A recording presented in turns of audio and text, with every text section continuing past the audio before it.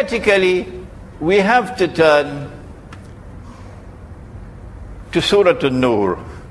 There is a surah of the Quran entitled Surah An-Nur. So this is the first surah to which we should turn. And in Surah An-Nur, ayah number 35, Allah subhanahu wa ta'ala has given us that pivotally important ayah of the Quran, in which He says, Allahu nuru samawati wal ard, ila akhir al-ayah. That Allah is the nur of the samawat, and do not translate samawat as heavens. Heaven is Jannah. Samawat is not heaven. Samawat is the different worlds of space and time. The 7 different worlds of space and time that Allah has created alongside this material universe. Allah is the nur of the samawat and of the earth.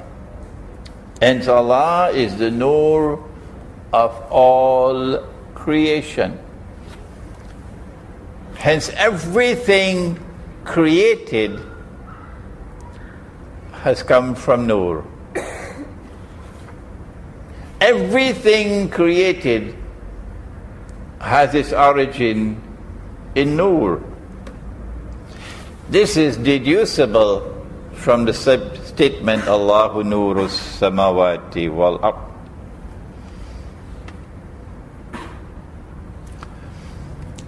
When Allah began creation, He first created the angels.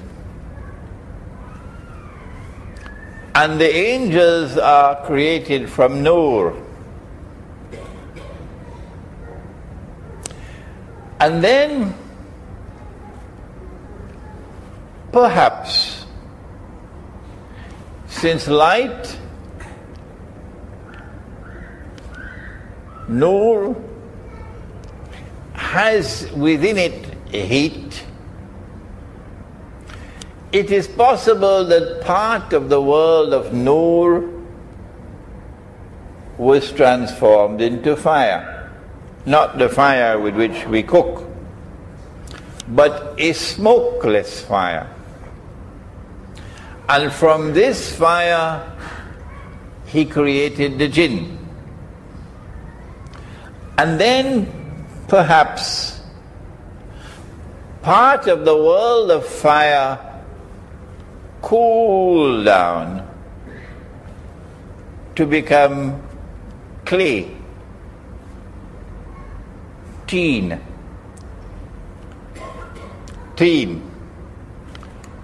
And with this Allah created the human being. If this theory is correct, then the human being is originally light, and he traversed from light through fire to clay. And the return trip is back to light. In the process of creating these 3 categories of beings, Allah subhanahu wa ta'ala also created the material universe and also the 7 worlds of space and time. But then He said to the angels that I'm going to place the human being as my Khalifa here in the material universe. The angels can be here, the jinn can be here, but we can't see them. And they cannot function in the historical process because they don't have a body that can operate in this world. If an angel assumes a human form, then the angel can walk amongst us and we would think it's a human being. But actually it's still an angel. If a jinn assumes a human form, then the jinn can walk amongst us. We would not know it's a jinn. But if you were to offer the angel who has come as a human being, offer the angel some food, some nasi goreng. Can the angel eat it? No. The angel is appearing as a human being, but the angel cannot eat food. Can you offer some food to the jinn? The jinn cannot eat it. No. So, although they are appearing in human form, they are still jinn and angels. Now then, when Allah created the angels,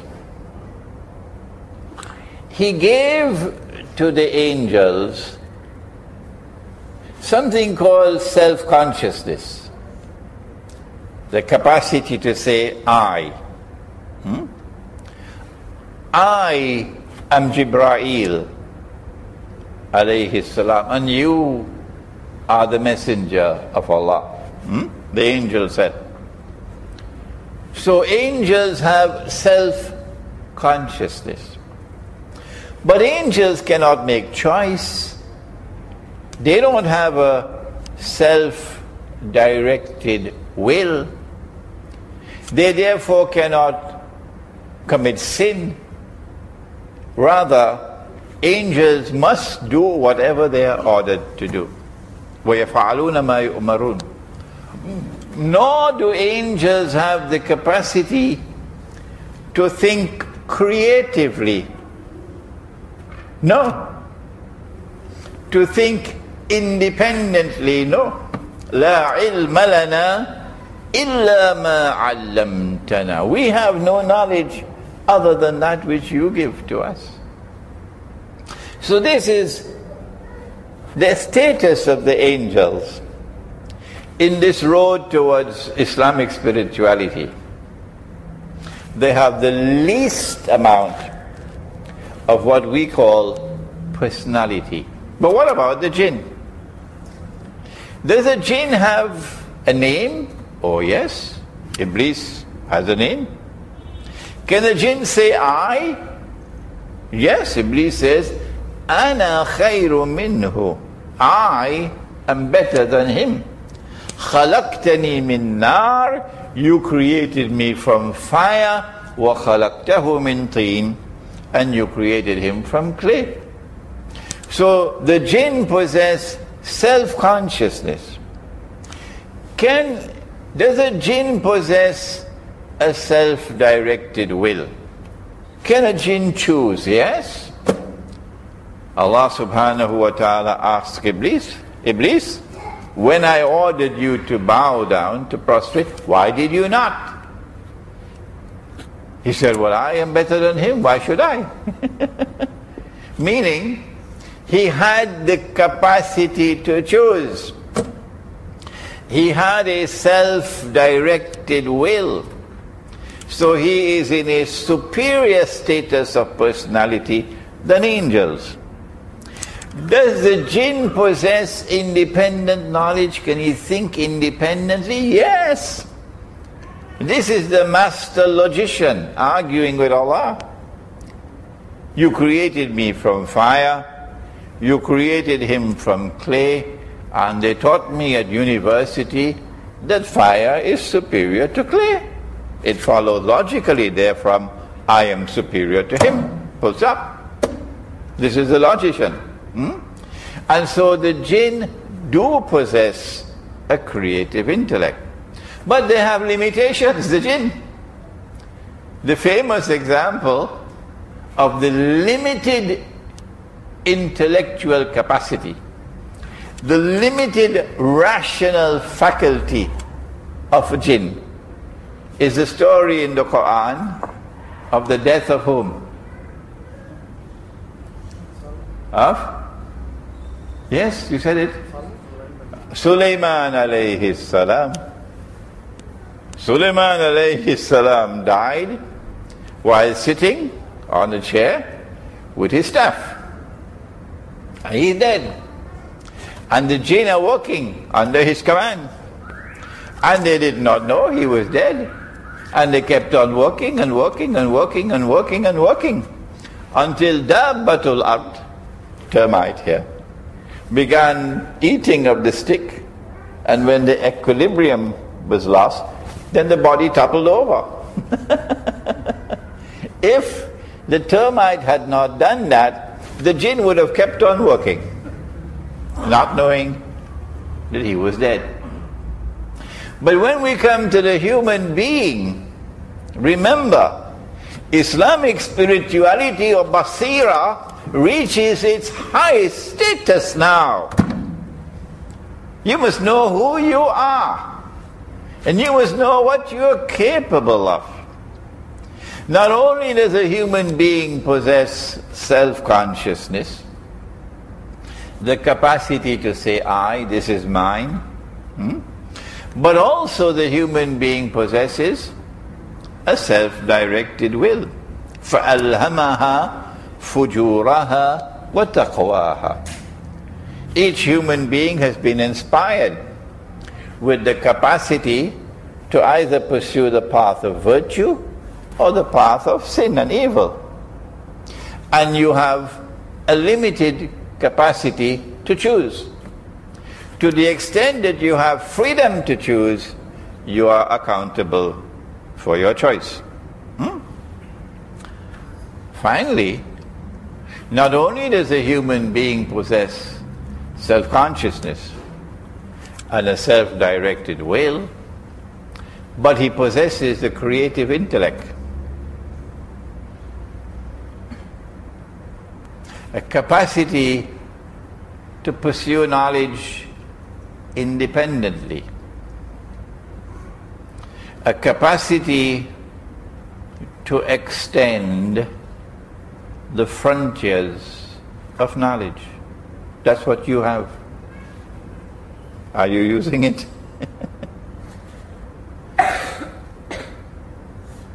And when Allah subhanahu wa ta'ala speaks in the Quran of Nur, in that famous ayah 35 of Surah An-Nur, He ends this ayah with the statement, Wallahu bi kulli shay'in alim. Meaning that the primary function of Nur is for knowledge. And so Islamic spirituality is meant to function primarily in the pursuit of knowledge. And it is not only external knowledge but also internal knowledge and the integration of these two. Nabi Muhammad alayhi salatu wasalam was on the battlefield of Uhud with the Muslim army. And there was one companion of his who got married the night before. So he was given permission to spend the night with his wife. He spent the night with his wife, he consummated the marriage, and in the morning he got up, he made his ghusl, because he was in the state of janaba, and then he performed his salat. And now he's saying goodbye to her, so he can head for the battlefield. When she held on to him, and he had to have relations with her one more time, and then in the state of janaba, without having made ghusl, he ran to the battlefield. And he jumped into the battlefield and fought and was killed. Nabi Muhammad alayhi salatu wasalam was then seen looking up in the sky and saying, Subhanallah, Subhanallah, Subhanallah. So the companions who were around him looked up, they saw nothing. After the battle was over, they asked, "O Messenger of Allah, what was that?" Subhanallah, Subhanallah, Subhanallah. He said, your companion who got married night before and who was left with his wife, and then this morning he came and he joined us, and he was killed in the battle. I saw his body up there in the sky, and I saw the angels giving the body ghusl. Oh, but there was another body on the ground. This one was made of clay. So what was that one made of? That one had to have the same shape, same features as this one. So you could recognize who he is. This is the physical body. That's the spiritual body. In pursuing spirituality, we have to recognize that the human being is comprised of a physical body. The Quran refers to the physical body of Fir'aun in Surah Yunus. بعد أعوذ بالله من الشيطان الرجيم فاليوم ننجيك ببدنك. This day, Fir'aun, we are going to preserve your badan, your physical body. So the human being has a physical body, which if it is not preserved, would rot. The worms will eat it up. But in addition to the physical body, the human being possesses a nafs. وَنَفْسٍ وَمَا سَوَّاهَا. Allah created the nafs, and Allah fashioned the nafs. The nafs is you. You are not your body so much, because if you lose half of your body, people don't say you're half Imran now. Do they say that? If you lose your legs and you only have the top portion of your body, this is half of Imran. No, you're still Imran, even if you lost half of your physical body. Because Imran is not the physical body. The physical body is being used or inhabited by Imran. But the physical body is not Imran. So then, who or what is Imran? It is the nafs. It is the nafs which will stand before Allah on Judgment Day to be tried. And we pray that Allah subhanahu wa ta'ala may cover our sins and forgive us our sins and have mercy on our souls, you and I, on that day. Ameen.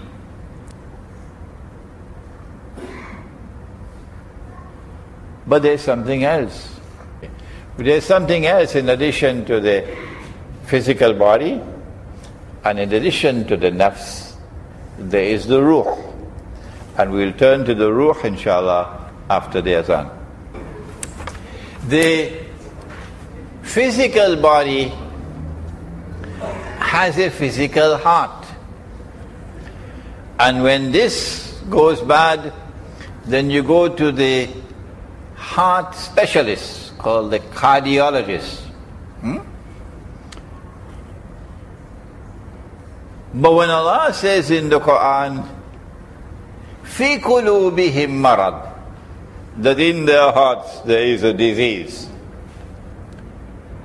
is He talking about the physical heart, that you can go to the pharmacy and buy some tablets, some medicine to cure the disease of the heart? No. No, He's not talking about the physical heart, not at all. Well then, which heart is He talking about? فِي قُلُوبِهِمْ مَرَضٍ. In their hearts there is a disease. That spiritual body up there in the sky, which was being given the ghusl, also has a heart, a spiritual heart. So in addition to the physical heart, we also have the spiritual heart. We have a physical heart and we have a spiritual heart. It is with the spiritual heart that we see. With nur. Where is the evidence? Allah says in the Quran, أَفَلَمْ يَسِيرُوا فِي الْأَرْضِ, will they not travel through the earth? Perchance that by traveling through the earth, the dead heart might come alive. Not the one that the cardiologist is treating. No, the other one. فَتَكُونَ لَهُمْ قُلُوبٌ يَعْقِلُونَ بِهَا. And when the dead heart comes alive, then they're able to use that heart with which to be able to pursue knowledge. أَوْ آذَانٌ يَسْمَعُونَ بِهَا. And when the dead heart comes alive, then they'll be able to hear what otherwise they were not hearing.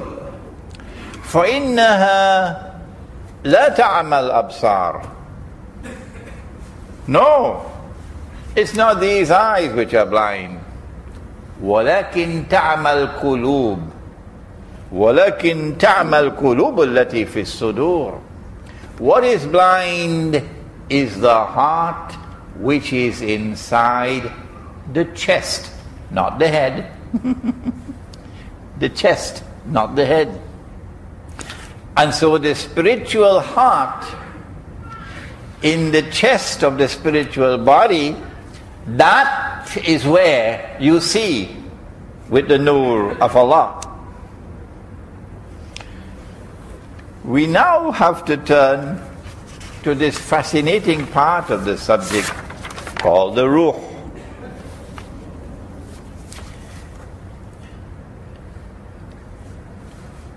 I think it was Maulana Jalaluddin Rumi in his Masnawi who gave the analogy of the relationship between the nafs and the ruh to that of a rider and a horse.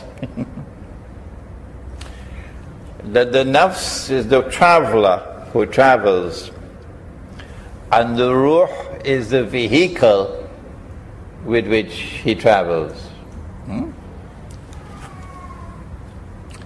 The nafs has to be prepared for the journey before it can travel. You need to get your passport, you need to get a visa, you need to buy the ticket from the travel agency, all of these things, before you can travel. So the nafs has to go on a journey to prepare for travel. And if you go to my teacher, Maulana Dr. Muhammad Fadlur Rahman Ansari Rahimahullah, in his masterpiece, The Quranic Foundations and Structure of Muslim Society, we have the book outside in 2 volumes.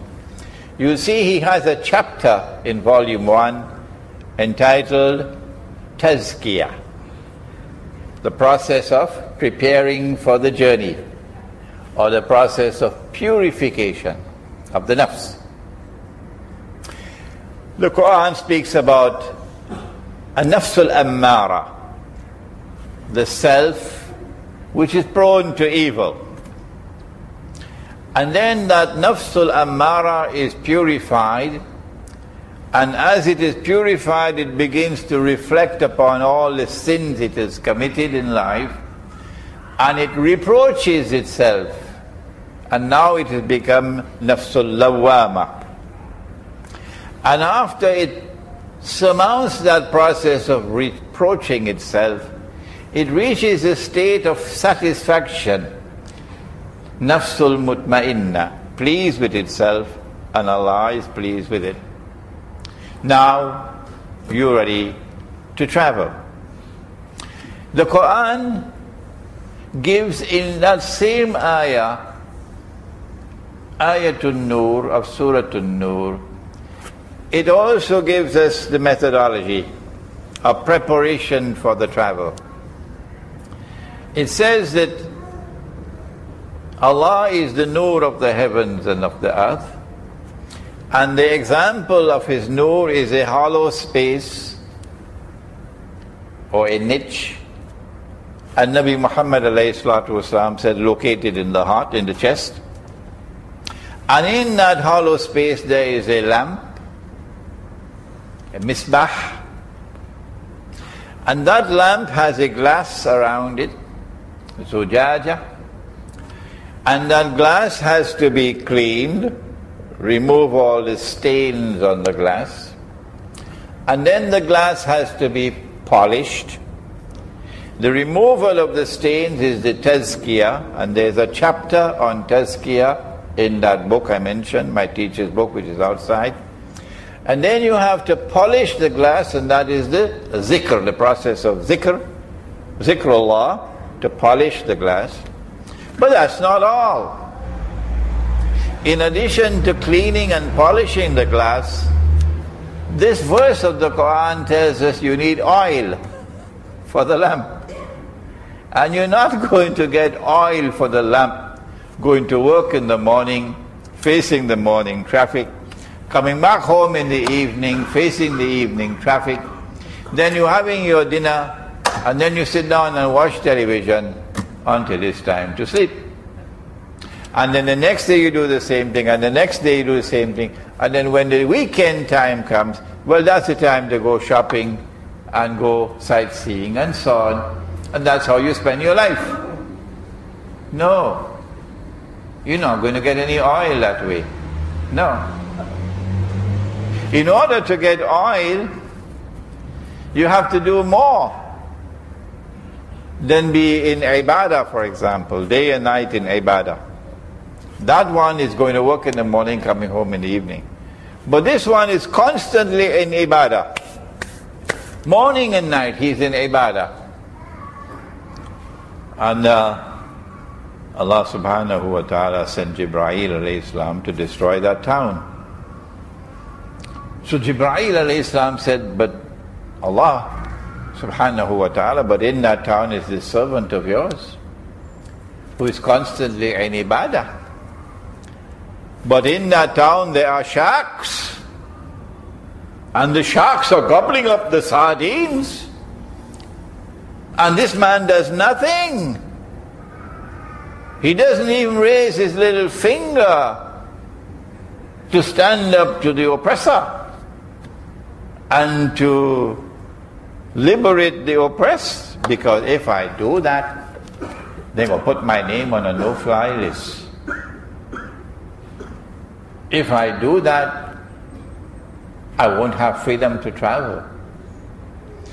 I won't get a visa, a US visa. If I do that, my business will collapse. If I do that, I won't get promotion in my job.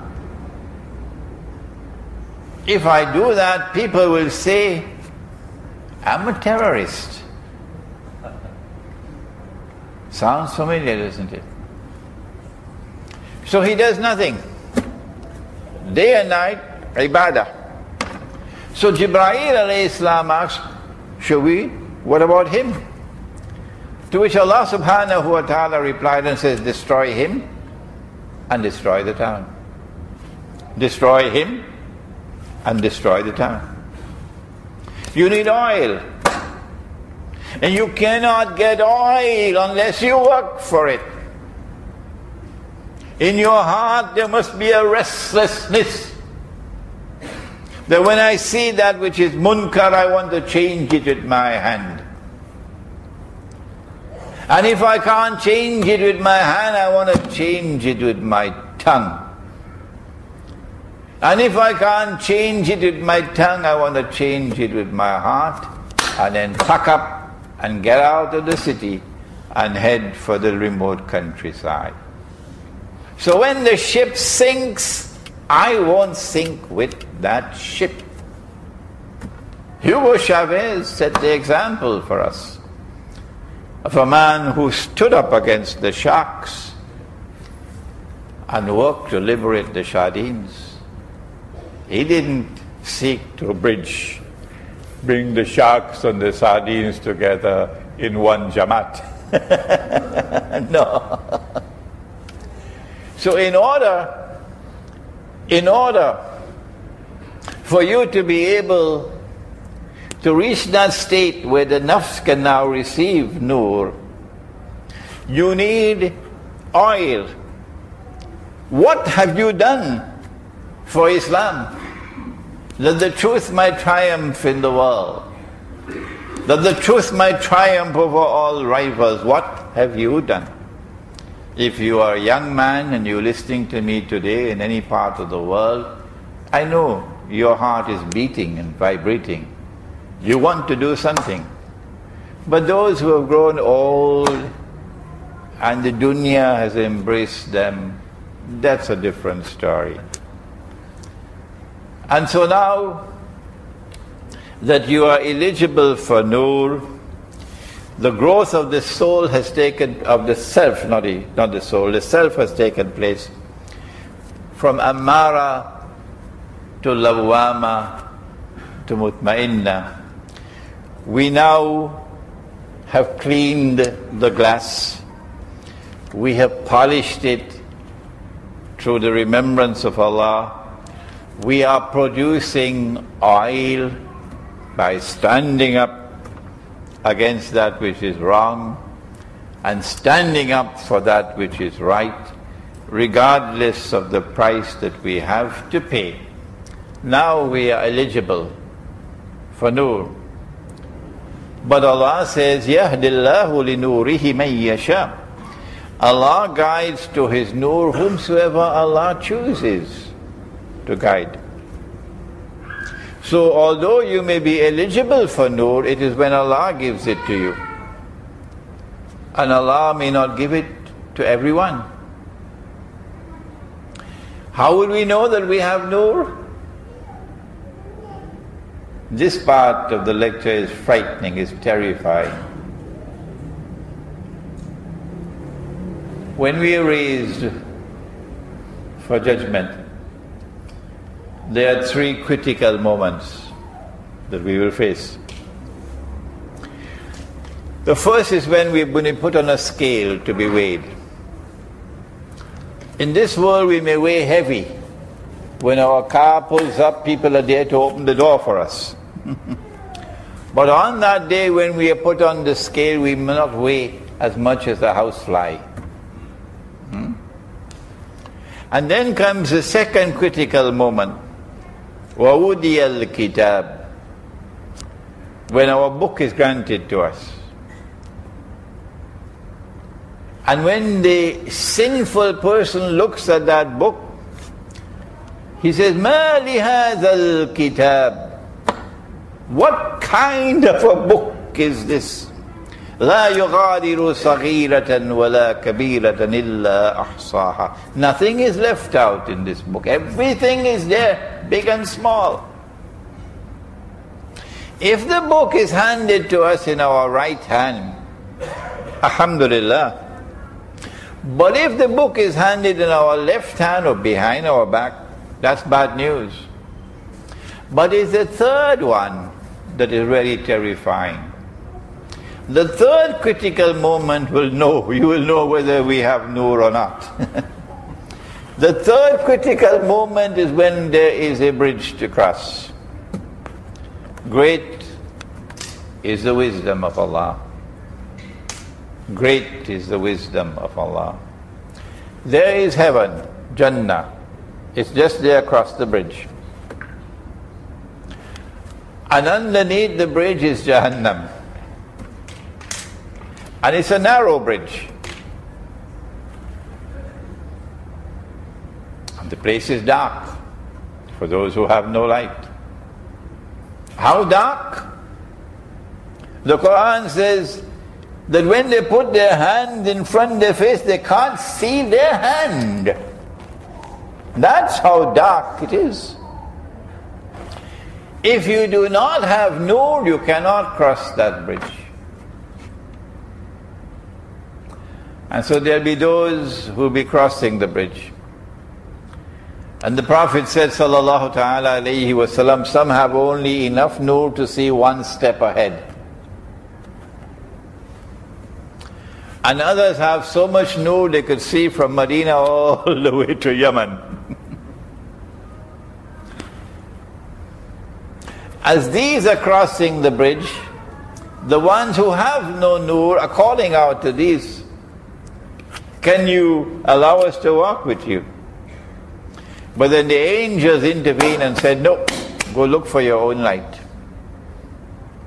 So this is how we will know whether or not we have nur on that day when we have to cross the bridge. Once you become eligible for nur, then Allah says, Nurun ala nur. Every act of worship that you perform, and it is accepted by Allah, would now be transformed into nur. For example, the Prophet said, As-salatu nur. Salat is nur. So if Allah accepts our salat, then that salat is transformed into nur. But we have a problem. He said, As-salatu miftahul jannah. That salat is the key to Jannah. But he didn't stop there. He said, Al-wudu miftahul salat. Wudu is the key to salat.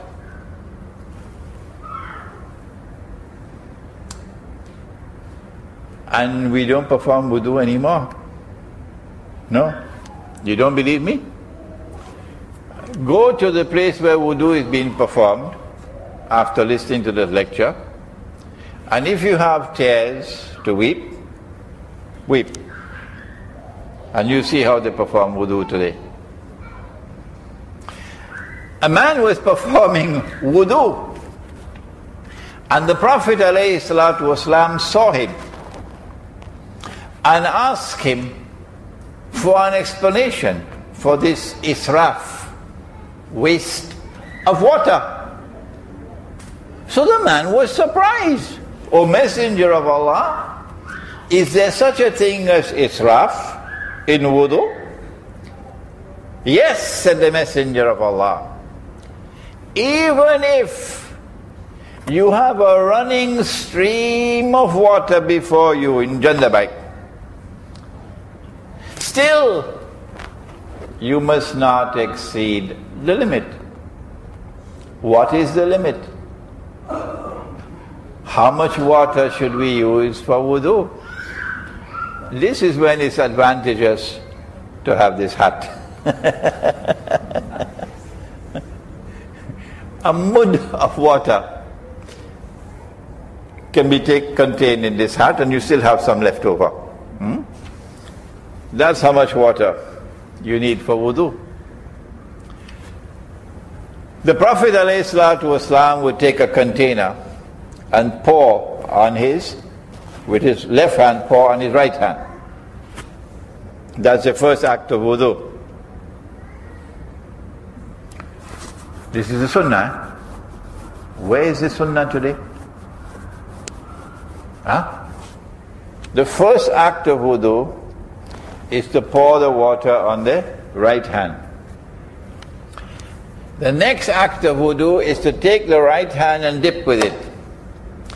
And this much water, which is in your hand, called a ghurfa, this is the amount of water to be used in every act of wudu. And when you are finished with your wudu, if there was any water left in the container, he, the Prophet ﷺ, would drink it. Or we who would be around, we will be rushing to get that water to drink it. Shall I introduce you to the wudu of Gog and Magog? Ya'juj and Ma'juj? One of the trademarks of Ya'juj and Ma'juj is the waste of water. They will pass by a river and drink it dry. And when the world is being attacked by Gog and Magog, you will see water diminishing all over the world. The lakes, the rivers running dry, the lakes going low, ships having to use new paths to navigate the Great Lakes in Canada. Gog and Magog, they waste water.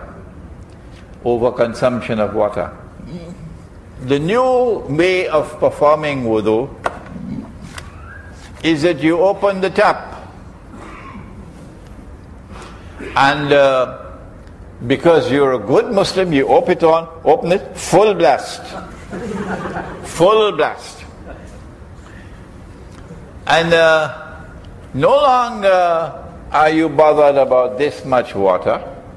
No, that's gone. And when you are washing your mouth, the water is still flowing. And you're washing your nose, the water is still flowing. And you're washing your hands, the water is still flowing. And you're passing your hands over your head, the water is still flowing. And when you collect all of that water, if you collect it, you probably can fill this 50, 60, 100 times. Does that qualify as a valid wudu? If the companions of the Prophet sallallahu ta'ala alayhi wasallam were alive today, and they go to the place where wudu is being performed, they'll take sticks and run us out of town. They say, these are not Muslims. These are the children of Gog and Magog. These are not Muslims. That's what they'll do to us. And this is the key to salat. So if your wudu is the wudu of Gog and Magog, how can your salat get you nur? And the same thing is applicable to the amount of water you use for ghusl. But that's not the only problem that we face. If we want to get nur, and salat is a vehicle, the next problem we face is, but mashallah, we have such lovely masajid today. Grand structures, mashallah. I wonder if these were built with paper money. Bogus, fraudulent, and utterly haram paper money. If they were built with paper money, Dajjal's money, how can you call it a masjid? How can you call it a masjid? If we want to perform salat, and we want to have a chance that our salat would be accepted, well, you better look for some bamboo and some wood and pay the laborer in dirhams. You have no excuse because dirhams in the market now. In fact, I think we have a table outside with dirhams. Dirhams in the market now. So if you're using dirhams to pay for the labor and pay for the material to build the musalla, in Malaysia you call it surau, or the masjid, then you know this is the house of Allah. And if I perform my salat in this building, I have a chance that my salat will be accepted and be transformed into nur. Now let us turn to the next two, which are the major sources of nur. And with this we'll end. Allah subhanahu wa ta'ala describes the books which He has sent down, that they all possess nur. And that the Quran also possesses nur, because this is Kalamullah.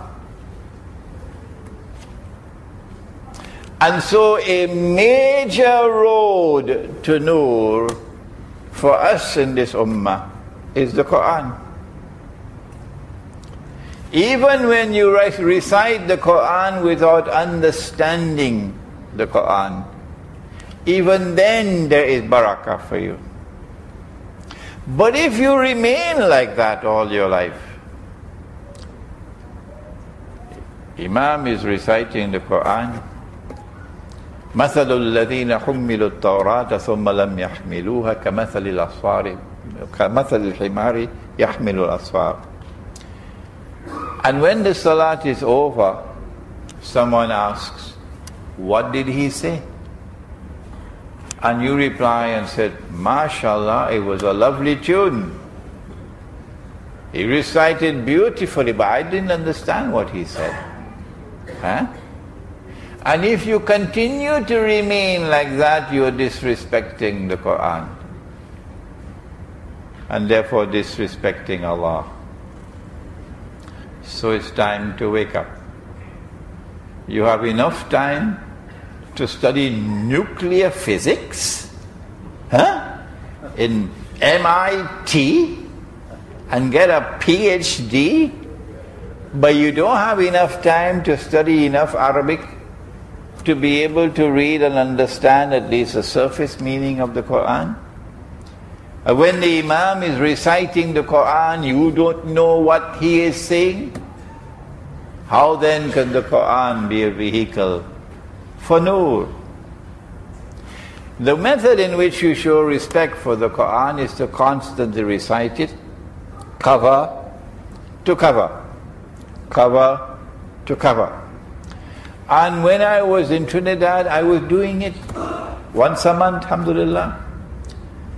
But now because of this internet and 100 emails every day, please don't send any more questions to me, because you're denying me the time I need to recite the Quran. You must recite the Quran cover to cover. When you finish, you start again. When you finish, you start again. And you must start with your children when they are young. When it becomes a habit for them, every day they recite the Quran, then all through their life the Quran will be there for them. And the Quran will become a vehicle for Nur. But it is not enough to recite the Quran. If you had studied the Quran, you would know what is money. Yes. Because we didn't study the Quran, and the teacher who taught the Quran, we all accepted this bogus paper money. And one last avenue for Nur, and that is, Allah says, قَدْ جَاءَكُم مِّنَ اللَّهِ نُورٌ وَكِتَابٌ مُبِينٌ. There's come from Allah not only this book, but Nur, Nabi Muhammad alayhi salatu wasalam. He is also the vehicle through which we can acquire Nur. Not only for those who lived in his time, وَآخَرِينَ مِنْهُمْ لَمَّا يَلْحَقُ بِهِمْ وَهُوَ الْعَزِيزُ الْحَكِيمُ. But Nabi Muhammad also sallallahu ta'ala alayhi wasallam has an abiding mission to perform. Even for those who did not live in his time but live in a later time, Nabi Muhammad alayhi salatu wasalam still has a function to perform, through whom we can get Nur. For example, إِنَّ اللَّهَ وَمَلَائِكَتَهُ يُصَلُّونَ عَلَى النَّبِيِّ يَا أَيُّهَا الَّذِينَ آمَنُوا صَلُّوا عَلَيْهِ وَسَلِّمُوا تَسْلِيمًا. By sending salat and salam on Nabi Muhammad alayhi salatu wasalam, you are already beginning the process of getting him to function as wasila, through whom you can get Nur. But it makes no sense to be reciting salat and salam on Monday morning. You're there at the bank applying for a loan on interest to buy a car or to perform the Hajj. No. You have to be faithful to the Messenger of Allah. You have to follow him In kuntum tuhibbuna Allah fattabi'uni yuhibbukum Allah. You have to follow him. Follow his sunnah. And if you do that and you love him more than you love your parents, more than you love your children, more than you love all of mankind, النبي أولى بالمؤمنين من أنفسهم. The Prophet alayhi salatu wasalam is dearer to the believer than their own selves, their parents, their children. So when the time comes for hijrah, because I am following the sunnah of Muhammad alayhi salatu wasalam. I hope you're listening to me in France. I hope you're listening to me in Belgium, in Britain, in Canada, in the United States. When the time comes for hijrah, to follow the sunnah of hijrah, to leave a place where you do not have the freedom to live as a Muslim. You do not have the freedom to stand up against munkar. You cannot say, as I can say here in Malaysia, there are three kinds of lies. There are normal lies, and then there are great lies, and then there is 9/11, the Zionist 9/11 lie. You can't say that in the United States. They send you to Guantanamo. So you have to make hijrah. Go to some part of Allah's earth where you'll have the freedom to live as a Muslim. Your wife can be in hijab. You are following the sunnah. But your parents say, no, we're not going. Or your wife and your children say, you can go, we're not going. This is heaven. What do you do? What do you do? My lecture ends with this. The Prophet comes first before everybody else. النبي أولى بالمؤمنين من أنفسهم. So you follow the sunnah of Muhammad alayhi salatu wasalam, and you make hijrah. Whether they go with you or they don't go with you, you go. You make your hijrah. If you do that, then you are showing love for Muhammad alayhi salatu wasalam. Then he can function as a medium through which you can get nur. There are other parts of the lecture which I don't have the time to address to you.